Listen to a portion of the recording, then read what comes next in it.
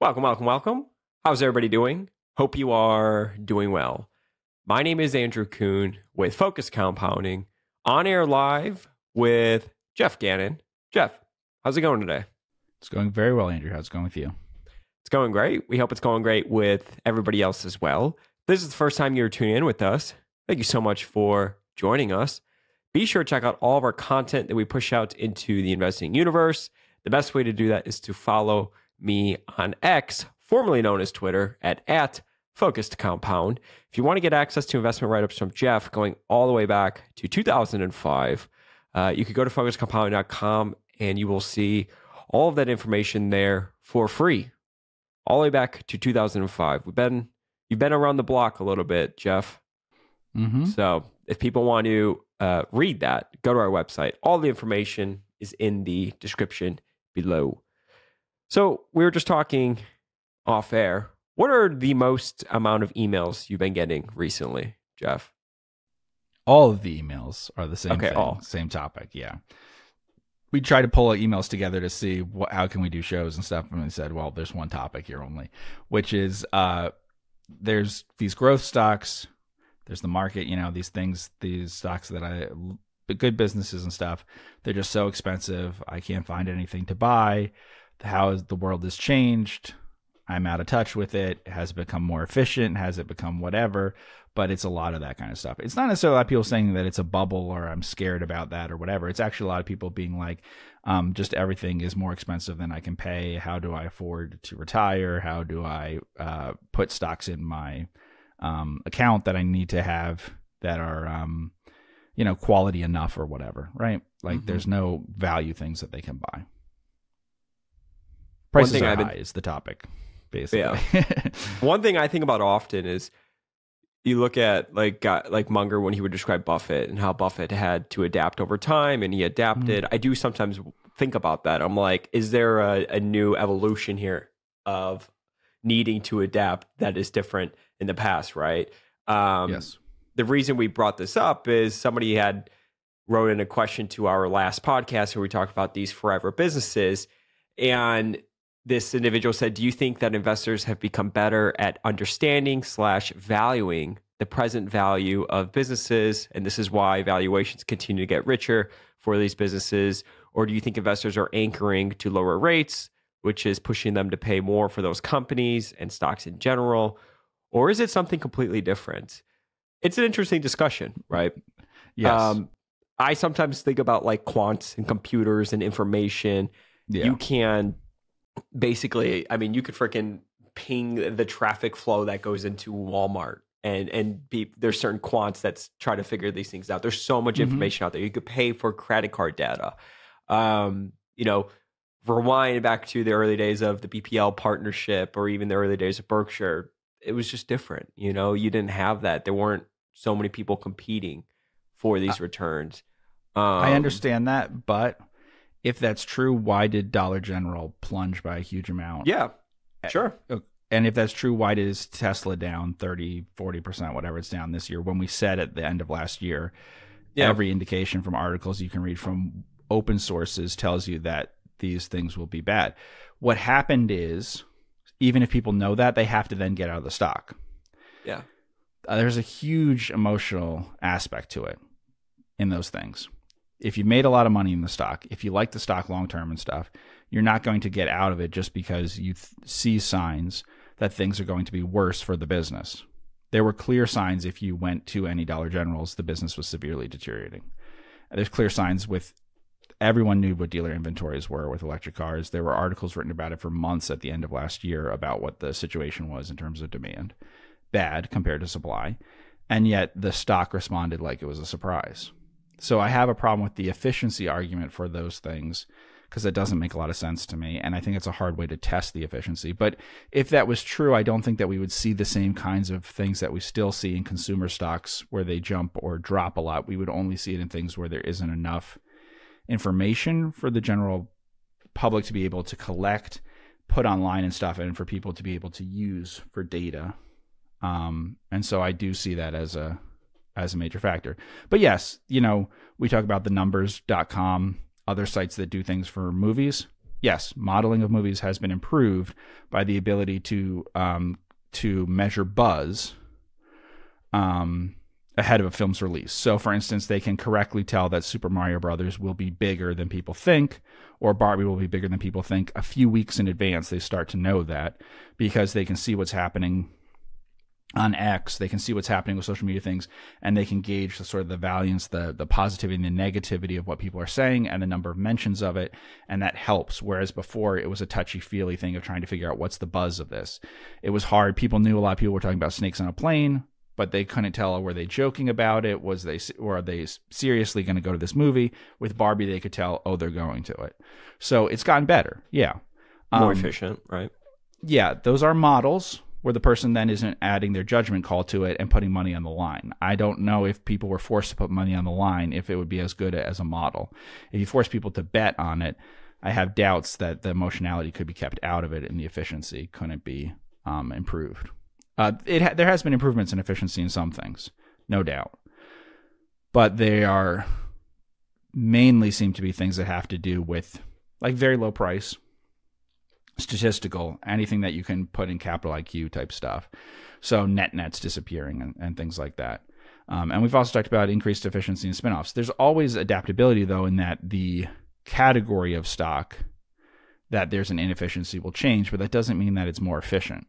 Just because people figure out spinoffs were an inefficiency or bank conversions or something doesn't mean that there won't be an efficiency in a new category 10 years from now. They're always, what the inefficiency is always changing. Mm-hmm. Mm-hmm. Yeah. As for Tesla and Dollar General, I think what it is and why you sometimes eventually you get these huge moves with it is these funds, they buy it because it's going up. It's really nothing more than a momentum play that way. So like these huge funds, like these Citadels, one of the big short guys, Porter Collins, he was on a podcast one time and I was listening to, I hope I don't butcher it. It was a while ago. But the thing that stood out was he was at his fund during the big short. And then afterwards he went to Citadel. And I believe he talked about how in his portfolio, if something didn't move for 6 months or a year, and this is a value investor, right? 6 months or a year, the higher ups or whoever his boss would basically be like, you need to sell this position, right? Because it's not fitting within like this momentum framework. And he had said his biggest takeaway, maybe not biggest, but a takeaway from Citadel was basically like what moves markets in the short term, this idea of like momentum, these pod shops, people owning things because it's going up and everybody owns it. They throw a couple turns of leverage on there. And, then you get the situation like Tesla where you said, well, it's not incredibly efficient because we've been talking about pricing for a long time and you could foresee this, but the stock was going up, right, the past couple of years. And then this year, obviously, it's down a little bit, but it was much more like this momentum factor. And that comes from quants. And so much of the markets nowadays are those, right? Like the rate of change and earnings continuing to go up quarter over quarter, year over year. And the stocks continue to go up, So it's something I think about is, go ahead. You have a response to that? Yeah, the one thing that's very worrying about that, and I agree with that, like if you're going to do investing on things in a more diversified way, you would want to only buy value things, and this is true with big stuff, especially value things that were going up in terms of momentum already. Yeah. Momentum is very troubling because of all the things, it would be the one that would suggest the most that markets are inefficient. Can you explain to me, when you think momentum, though, when you say that, what does momentum mean to you? So momentum means that things that should be priced into the stock are priced into the stock slower than they should be, more gradually than they should be. The information is incorporated. And then that may continue to go on beyond when it should and has a lag between the information that should be there or not. An example of this, of what I would say is inefficiency, is we were selling a stock after a quarter. And I would say, I'd like to own it through the earnings thing because I want that news to come out. But I actually want to own it for a few days after the quarter too, because I think it will keep going up, because I think that the market for that stock is inefficient enough that there's a unusually high likelihood the stock will continue to go up in days after the earnings announcement, because the inability of the market to correctly incorporate information that was present in the earnings announcement will take several days at least. And that there's several stocks that we own where this has a tendency to happen. Why does it happen?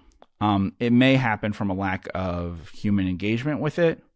It may happen from people having 100 stocks in their portfolio and not getting around to it till then. It may happen because the transcripts don't go up till 24 hours afterwards.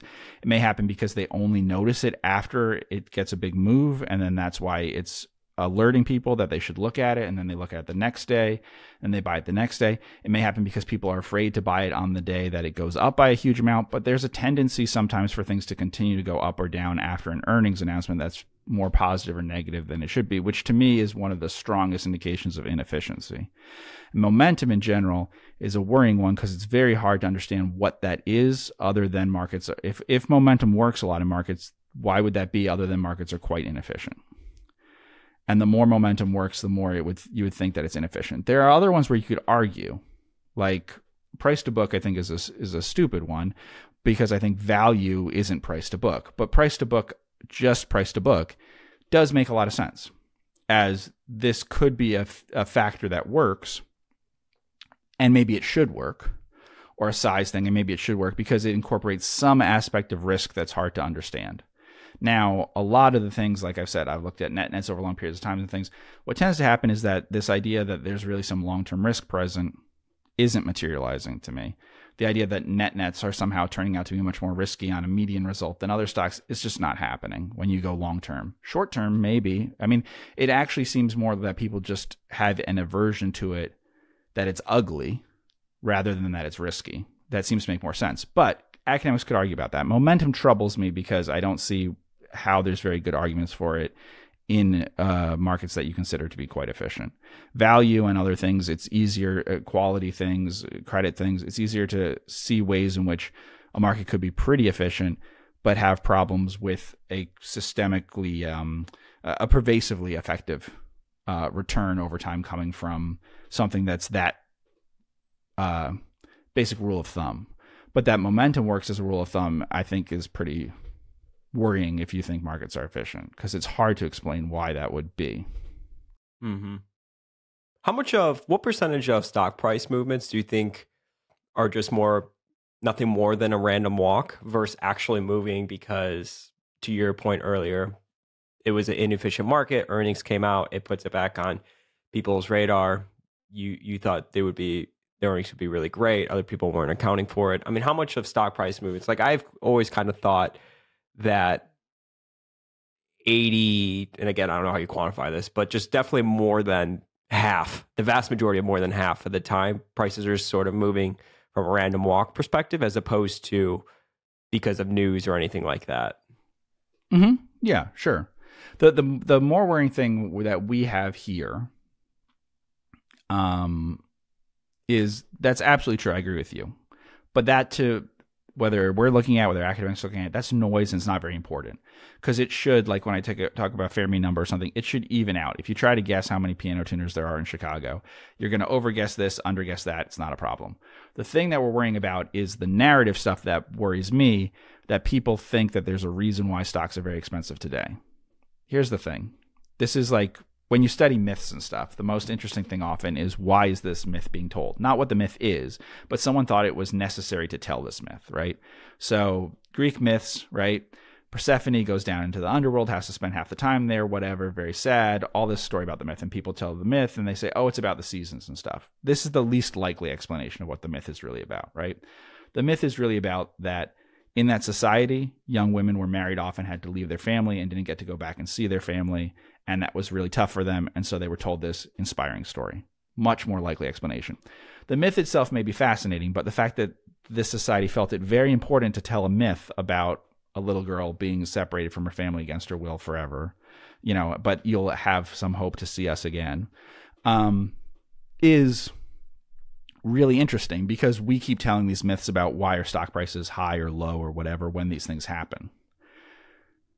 And I just point that out because it may sound like, well, why say that's a myth and stuff? But look, the main things I think we talked about on this podcast and in general were quantitative easing and expectations for low interest rates, both presently low interest rates and that they would be low in the future, causes a re-rating of stocks. We're now quantitatively tightening and having expectations for fairly high interest rates. And the Shiller P is the same or higher, and people are feeling much the same that they did back then. So I worry that we give fancy names to a lot of things, which has no other purpose than to say that, that prices are high because of what reason. Japan, this is very similar. 30 years ago in Japan, people literally said, you can read books, that it was a cultural preference for high PE ratios. It's a cultural trait. When it happened in the United States, did happen in Japan. That argument didn't make a lot of sense because 30 years before the bubble, Japanese stocks were really cheap. 30 years after the bubble, they're as cheap or cheaper than stocks in the rest of the world. So it wasn't true.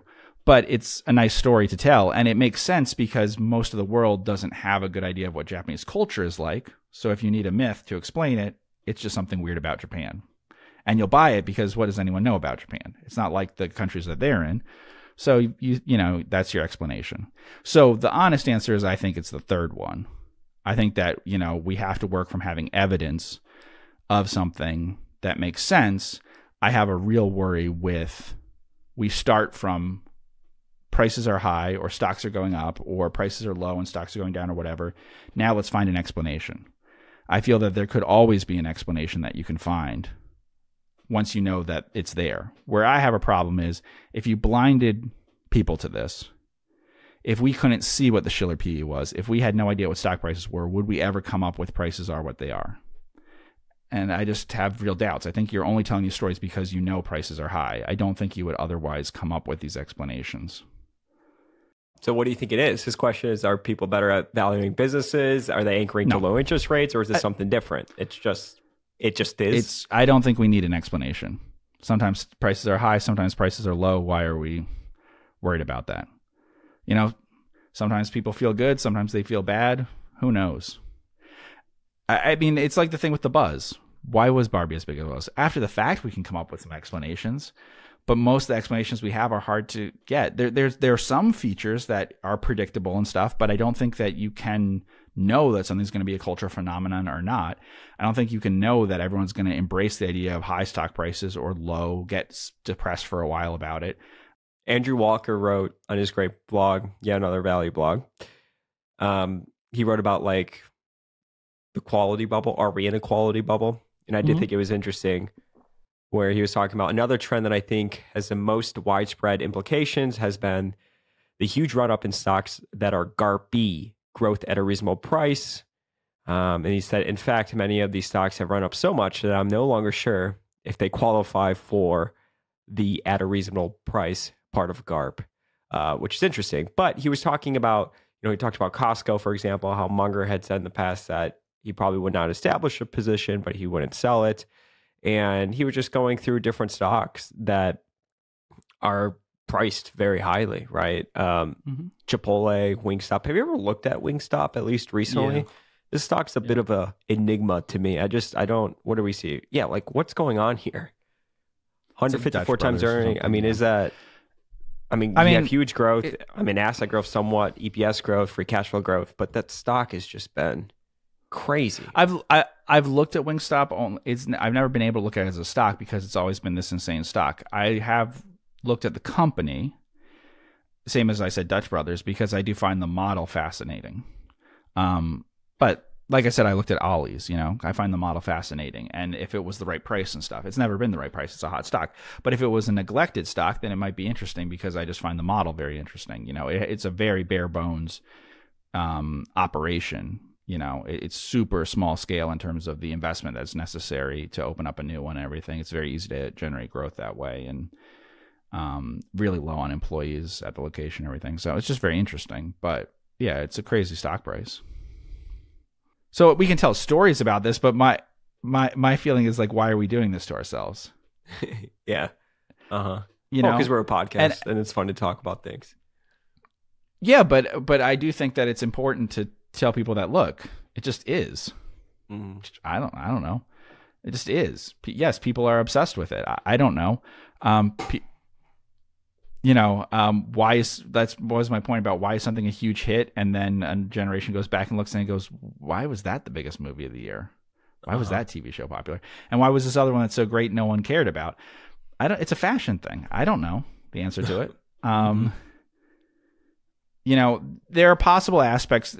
I do think it is possible that there are some changes in psychology and stuff caused by social media things that could have an impact on markets longer term. That's the only thing that I do buy about the comfort level of people to be in crowds may have increased over time, because certainly people are more comfortable with crowding behavior and all sorts of social phenomena than they were before, because there's just so much reinforcement of it where they can, outside of their experience of it now, because it's so connecting with people who they otherwise wouldn't connect with them offline. So they can get so much more of this phenomena with the meme stocks and the whatever things. And so it's an experience that some people can have, and maybe some people do prefer it and seek it out.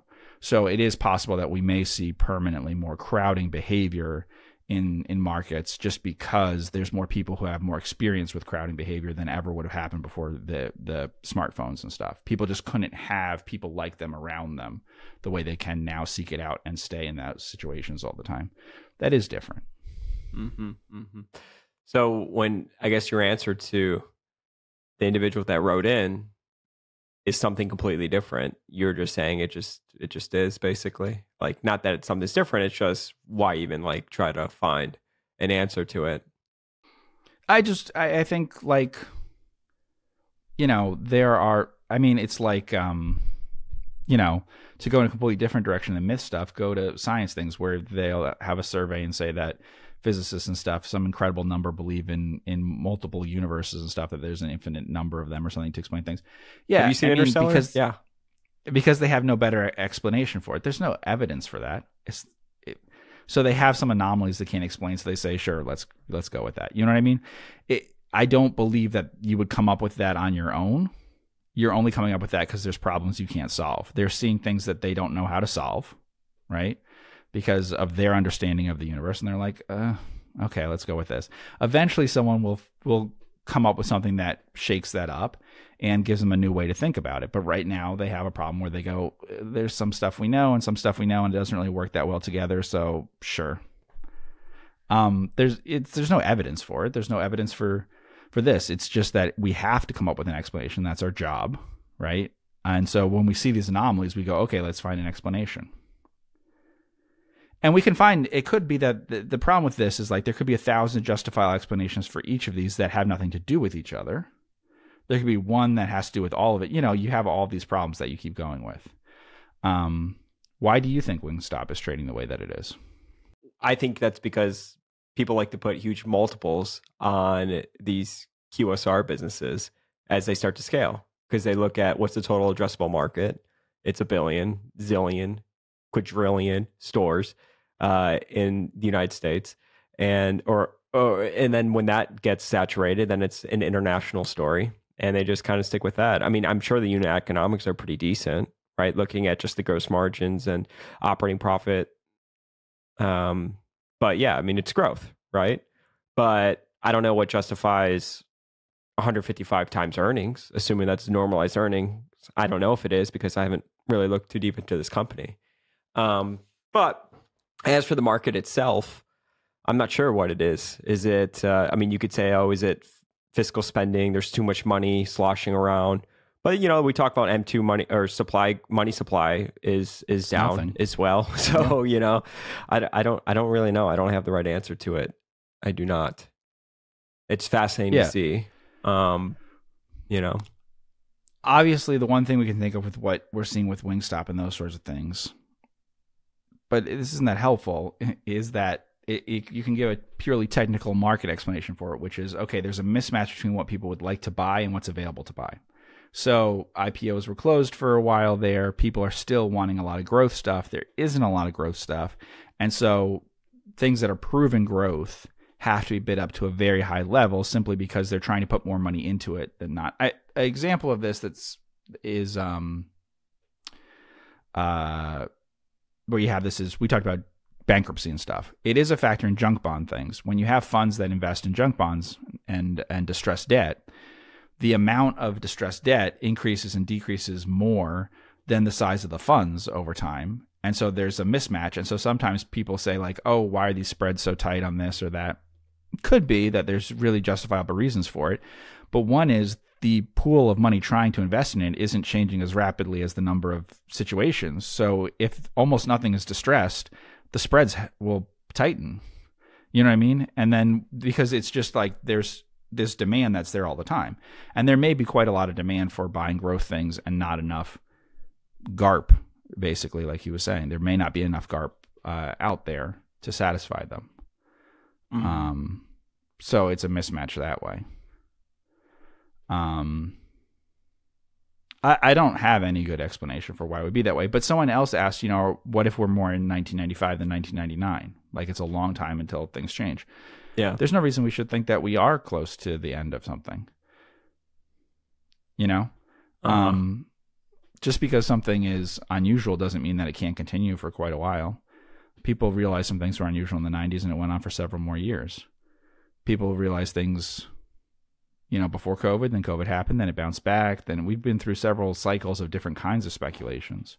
So yeah. I don't think that there's any reason you should expect it's a bubble and it'll pop tomorrow or something. I just think that coming up with explanations of why it is. I mean, what do you think are the good explanations now for what it is?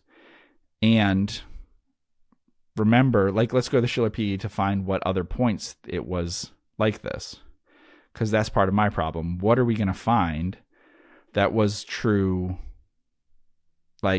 pandemic era and now? I mean, how similar is the world right before the pandemic, during the pandemic, and today?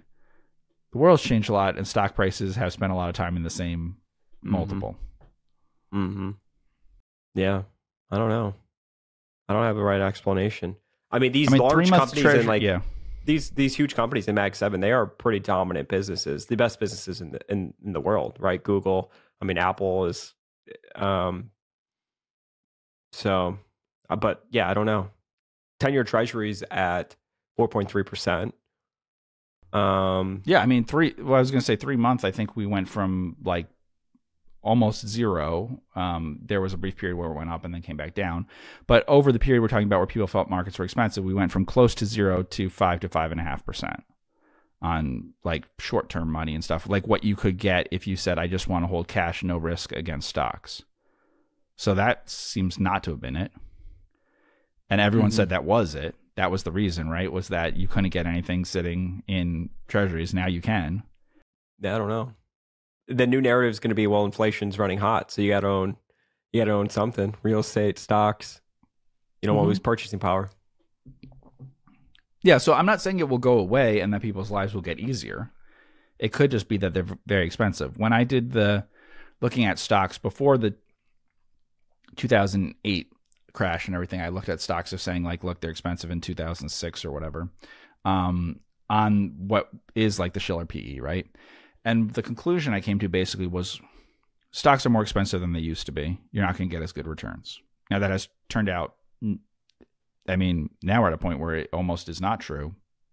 It was true for most of that time because the market immediately crashed. But absent that, you have gotten as good returns. But also stocks were always too cheap. My point was that until 1995, 1995 is, if we took everything from all the data we have till 1995, stocks were consistently cheap enough that they offer pretty good alternatives, even when they were at their highest levels for that entire period. Even when we're talking about things, if you exclude 1929 or something. So even at pretty high prices, you almost could have thrown a dart in any year and gotten a good alternative to other assets. As a result, people may have gotten much smarter since 1995 that stocks have always been too cheap and they need to be more expensive than they were before 1995, right? That part I don't disagree with. Stocks should be more expensive than they were for most of their history versus other asset classes. They were too cheap. But that's not usually the explanation people are giving, that people just know stocks, that you should be investing in stocks more than you used to be. That's the most understandable one for me. So what's your answer typically then? You said that these are a lot of the questions you're getting. Don't know, recently. Can't know. I don't, I don't think that we have evidence to explain why it is the way that it is, or that we even have explanations that make much sense. Most of the explanations that people say don't actually, to me, make much sense, because these would suggest that each case that we've had in the past was a special case that has a different explanation than the current case. If that's true, then that's not much different than saying, a blockbuster is just a movie a lot of people wanted to see, and a flop is a movie a lot of people didn't want to see. Okay. So when people are excited about stocks, they're expensive. When they aren't, they're cheap, and the reasons why they're excited or pessimistic about them are totally different each time. And I don't think we have a much better answer than that, because the problem that I think people haven't dealt with is, look, everyone said the reason was quantitative easing and low interest rates. That changed. And it's not just that people are now dealing with this thing and ignoring the fact that, oh, wait a second, we were completely wrong about before then. Mm-hmm. Because economic things are done, other things equal. Other things are pretty equal, except for interest rates. And yet that obviously didn't move it, but it also didn't move the housing market the way that you might think. And, maybe people's expectations about those things are wrong, and that wasn't the reason why stocks were doing as well in the 2010s as they did. I mean, do you think that there's an explanation this time? What is your feeling, just based on how people talk, how they invest? If you didn't know have to come up with a grand theory of other times, but just dealing with this time, why do you think stocks are priced the way they are right now? I think people are, now more than ever, I think people are more confused, because the narrative for so long was low interest rates. Where else are you going to get your money? Where else are you going to get your yield? Just extreme stimulus. And that's obviously been completely reversed, and stocks continue to go higher. You could even make the argument about deficits and spending. So I think to your point, most of what the narrative was to justify it continuing to go up every single day has sort of been flipped, but the result has still been the same, at least so far. Now, one possibility that gold is breaking out, which is pretty interesting. So I don't know what that means. I've been following that recently because I follow A-Mark precious metals, and I like to just follow different sorts of commodities and whatnot. And silver and both gold have been going higher as well in a pretty big way. So one thing that's kind of understandable is people could have learned to invest more in like you said, the leading growth companies. Because the biggest companies and I'm not even sure we should call them growth companies, but the Mag 7, let's call them. The biggest companies in the S&P have outperformed everyone below them. They've grown faster than you would ever expect for things that size, and they've gotten to be a bigger and bigger part of the index. So people could keep saying, "Oh, well, they won't do well. They're too big and everything," and yet they actually, just even business performance has been good. It is just a stock going up, but that they've been very growthy for being the biggest companies there are. So you could have learned through the 2010s to bet on the biggest companies, and that could reinforce that today. The problem I see with that is that's what I saw in the 1990s. It's not what I see today. I actually don't see that the Mag 7 type stocks are ridiculously expensive versus other stocks. What I see is anything that has much growth or quality to it at all is bid up. And we said that before. And that's why I tried to stress even things like Transcat, small company, not a company people should be paying a lot of attention to, expensive. FICO went from being a $1 billion company to a $30 billion company or something. I don't have a lot of examples of small cap quality, even micro cap quality, that's unusually cheap. Whereas in the 90s, what was interesting is multiples on small companies in many cases contracted at the same time the Shiller P was going up. So you actually got better and better GARP stuff in the very small companies at the same time that the overall market was getting really expensive. And this I see as being much more pervasive across all parts of the market. That they're quite expensive. I don't see a lot of companies outside of the things we talk about all the time: oil, airlines, banking, supermarkets. You take those kinds of things out. There's a few others, commodity-related things, that have lower than normal PE multiples, right?